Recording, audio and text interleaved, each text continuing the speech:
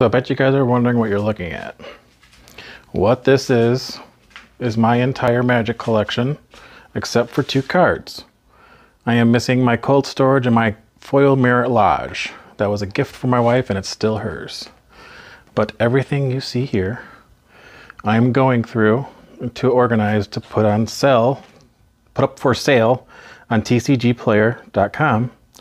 My account is Shadowofchaos. And to give you an idea of how long I've been playing, I built this when I was carrying this every time I wanted to play, and I made it a point of pride of myself to get every single card that was on the front of the packs, because back then there was only 1 or 2 cards.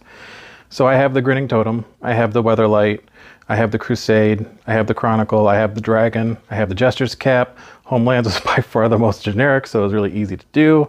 I have the Alliances, and I have the Vision Charm. This is Ravenica. This is a Garfield and Funkle. Yeah, Garfield and Finkel. This is my new carrying case. It's got everything in my my battle decks that I have currently constructed, but they're all incomplete. And this is to the point, I'm 45 years old.